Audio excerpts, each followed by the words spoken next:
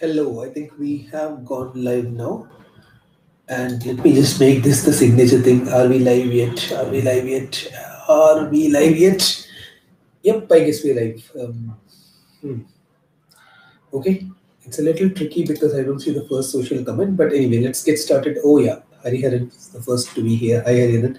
Uh, okay, so let's get started without further ado. This is super interesting, right? So when I first drew the channel, I didn't even think this channel really existed. But I took a shot. I thought, okay, maybe this channel really exists. But this has proved out to be some really, really badass channel. So right now, this Nifty has entirely gone into this channel or not into this channel mode.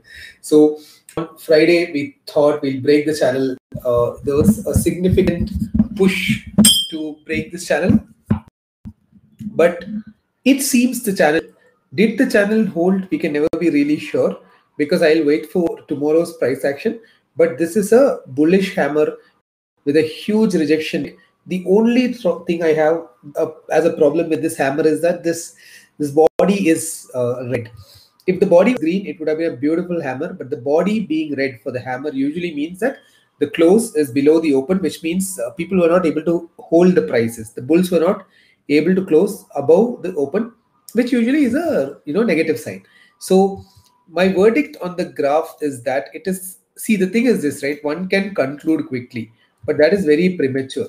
There is a price to there is a value of being indecisive and trading only when you're sure. So in this case, I would want to be indecisive, and I would say, look, the channel is the battleground. It is back into the channel with a huge rejection width, but the body is red. So tomorrow will tell us the truth. So wait for tomorrow's price action. If we see a lot of volumes consolidating inside the channel, then the channel might be back. But if it drops below the channel, then we have to be really scared. I mean, we don't have to be scared. If you're long, you have to be scared. If you're short, you don't have to be scared. You have to join the party. And this is a problem. This futures graph is looking even more ominous because this is closing below the zone of volume consolidation. So yeah, I am a little bit um, optimistic about the downside risks. So I'm optimistic because obviously my bias is short. But if you are long, there is a downside risk on Nifty, and the channel clearly says this is not a place to stay long. This is probably a place to see what happens to the channel. Will it go above or below? Okay, so and there is a heavy difference in spot and future price, as Fajr pointed out. Let's see. Yeah, it's not heavy here. I mean, yeah, it is heavy for the last week, but I mean, it's not. It's like what? It's like some 40 points, right? 40 points is like what? It's like 0.3%. Yeah, it is a little high for the last week, but I mean, it's not. It's not the end of the world. So let's go to open interest. Open interest is fairly confusing again. You see a lot of call additions and put additions, but truth be told, call addition and put addition is almost even Steven, and option chain also.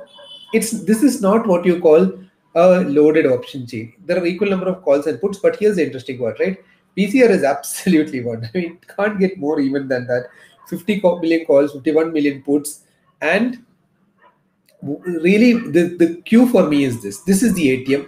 At the ATM, calls are more than puts, and the strike below the ATM on put side is not as high as the strike above the ATM on the call side. So if I take these two, this is the resistance, this is the support.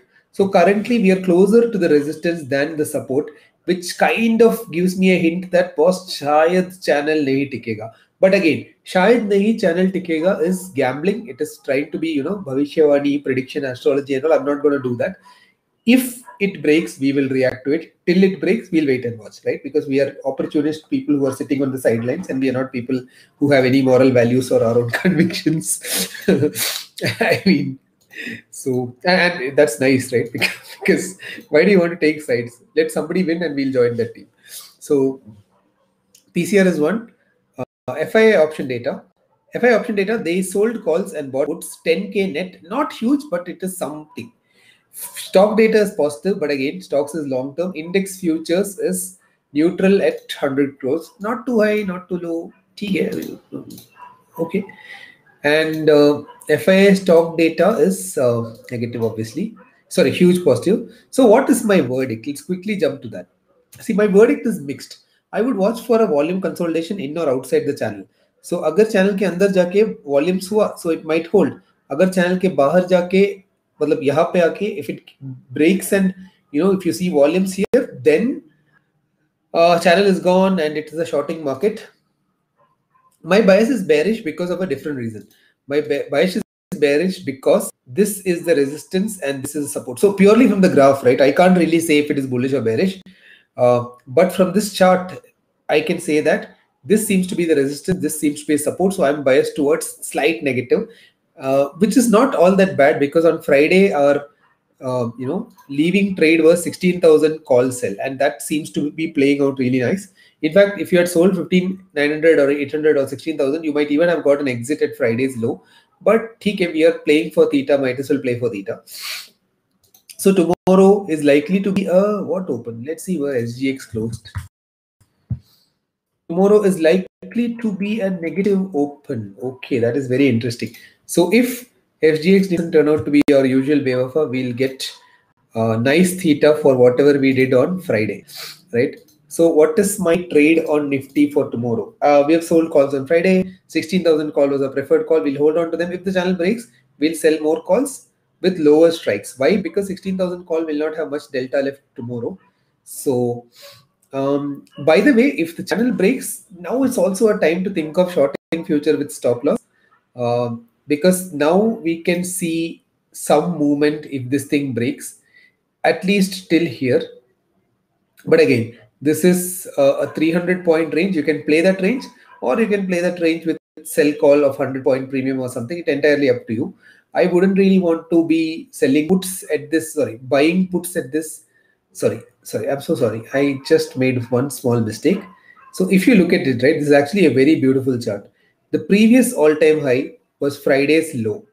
Basically, there was this all-time high. Wahan pe there is a horizontal support, and we can again see a retracement of around 240 odd points here, right? So this all-time high, previous all-time high,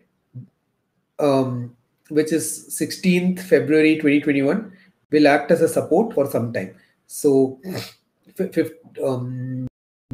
so yeah, I would say 15. Yeah, so that makes sense, right? Which is why we are seeing a lot of put open interest at 15,500. My level to watch out for. So I wouldn't really want to play with futures because this can again provide some support, but I probably would want to happily sell calls here and earn the time value.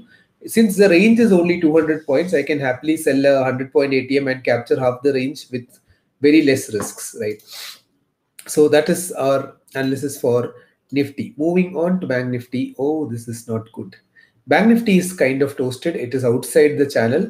There is a 100 DMA, which we pointed out earlier, that acted as a support.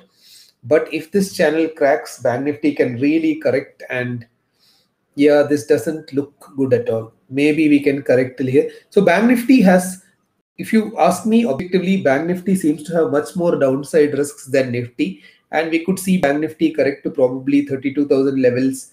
But that's like a far-fetched calculation. The first resistance is 100 DMA, then comes 50 DMA.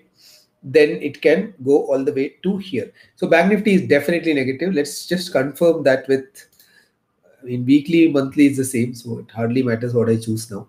These two. Oh, Bank Nifty is clearly negative because there were more calls than puts, 25% more calls than puts on Friday. And this option chain is interesting. 35,000 has OI. Okay. 34,000 is split. And 34,000 has OI. The put call ratio of 0.8 is fairly low. So Bank Nifty, I probably would want to bet against it at this point. Okay, finally going to our usual hero, USD INR, the only trade which we have been getting right for quite a long time. So USD INR has retraced half of this big green candle. I wouldn't short USD INR because the bias is still long. The only question about USD INR is where would you enter? So somebody was asking, it has gone all the way here. what did I do? You can, if you had sold some calls, you would have hedged nicely and captured the premium on the call. But net, I still think USD INR is, positive, and I haven't exited my longs, and I'm still holding on to them. Yeah, this is clearly a positive candle. There is rejection, but weekly is still a big green candle. Dollar is still a bullish bias. Now the problem is this, right? If dollar is bullish, Nifty cannot stay bearish for long, and that is not going to be nice. So okay, so I have one more reason why I have downside risks on Nifty. That is simply US dollar. So dollar, Nifty, everything put together, market looks slightly scary. Therefore, I wouldn't want to be long the market at this point of time. I would probably want to be sold calls, or if you really want to think like, dar ke aage jeet hai, you can short the future. Anyway, let's quickly see if we have. Jitendra is asking which stock has contributed to fall and recovery on Friday. Jitendra, here's the thing, right? We don't care. Like, yeah, it was Himanshu. Himanshu booked 50 lots. Himanshu, congrats for your profits. I'm very happy that you made this thing. And you sold 75 CE of July 17. That's a very nice hedge. So, Jitendra, here's the thing, right? So there's one thing I learned about. I mean, I don't know much about the markets, but honestly, there's, because I don't trade full time, right? And people who trade full time are much better poised to have opinions about the markets than somebody who does it part time. But there's one thing I learned which really goes a really um, long way. Do not wonder about the why of the market. I mean, if we wonder about the why of the market, then chances are that we'll, you know, uh, get into why is this going, this shouldn't go. Therefore, let's not wonder about that, right? So this thing fell on Friday. I didn't care why. This thing rose on Friday. I didn't care why. I looked at the chart. I traded. I forgot the news, forgot the noise. The only truth is charts. If you, I mean, you don't have to believe in this, uh, uh, philosophy. It's just a philosophy and a viewpoint. Maybe it really matters, whether you look at what is happening, why is happening, but I simply don't, simply because for me, I don't have to look at a lot of uh, uh, I don't really look at a lot of news or reason or anything. So Yash is asking, is this going to be a difficult week for traders? If you ask me, so here's the thing, right? A difficult week is when you don't know where the market is going. If the market is falling unidirectionally, it is actually a very easy week for traders. So it doesn't matter what the trend is. As long as you have a trend, it is actually an easy thing for traders. If you don't have a trend, is when you are whipped out. So basically, right, if something is continuously going up, it's very easy. You can just hold on to it. But if it goes up, comes down a little bit, then your trailing stop loss get triggered. It fluctuates, your stop loss get triggered.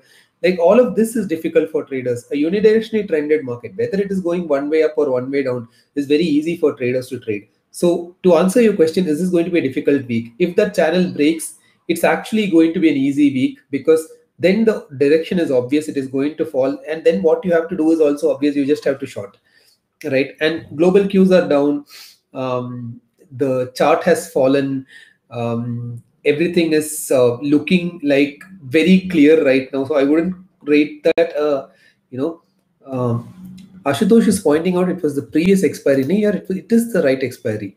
Look at this. This is Bank Nifty June month end expiry. So I mean, it doesn't matter because weekly and monthly are now coinciding, right? Uh, so Mohan is asking, what is the reason for second half of buying? Mohan, honestly, the only reason for second half of buying for me, right? I don't understand economics, but this is the previous all-time high. Whoever sold here would buy now. Therefore, and you can see this, right? This was the all-time high, tested again, it broke again. Now the same people will become buyers here, the guys who sold there. So that is, or when all-time highs break or all-time highs are retested, there is technical support there. That's why this is happening. I wouldn't want to pin any sort of economic um, reason for that. Zubin is asking, can you explain IV? There is a free video on our YouTube channel on IV. You can actually watch that. So Venu is asking, Adani Enterprise. Here, I really don't understand. But since we have a little bit of time, I'll just try to look at Adani Port. I could be wrong here, but let me just see what it looking. Oh my God, this is such a gambling stock. Okay, so Adani Port has started giving a signal of reversal. So I won't trade this stock for the simple reason long-term trend is really bearish, right? But the short-term trend has started giving a reversal. This is a very clear bullish engulfing, very big candle here, very big candle engulfing. But here's my problem. This 100 EMA can act as a support. This is your next level to watch out for. Why? Because this is a bullish hammer, and the starting point of the bullish hammer can now act as a rejection point now. So my levels for Adani is I'll be careful here simply because of the existence of this 100 EMA. If that holds, then it can go all the way for here for two reasons. One is the volume profile maximum is happening here.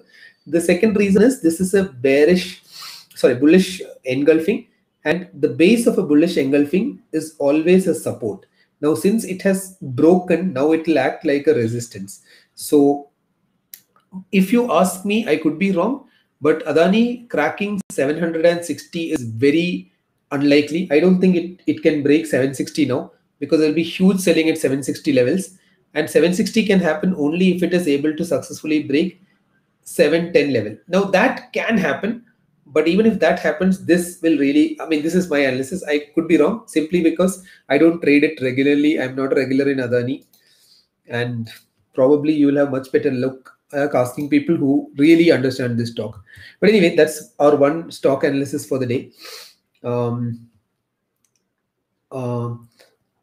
So Pavan, if you have that question which you wanted to ask, which is getting blocked by YouTube for I don't know what reason, you can just shoot a mail on help@sensible.com. We'll absolutely make sure that it reaches me. Just mention on that support mail, please forward it to me. They'll do that. So all right, that is our, Sachin is asking open interest revamp. You know what? The design is already done. It can come anytime. It will be a very nice new page on open interest page.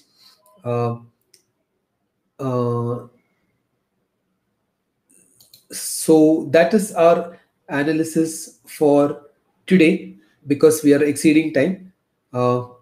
So thank you guys for joining. Please have a great week. Please keep your capital safe. Don't trade because you have to trade. There's nothing like that. Market is always is. Opportunity will always come. This is not advice or recommendation. These are just ways of analyzing the market with data. Buying options, I wouldn't really recommend. I'm more of a fan of selling options in this market right now. So thanks again for joining. You guys have a great expiry week and an expiry month, and make some money. Thank you. Good night. Bye.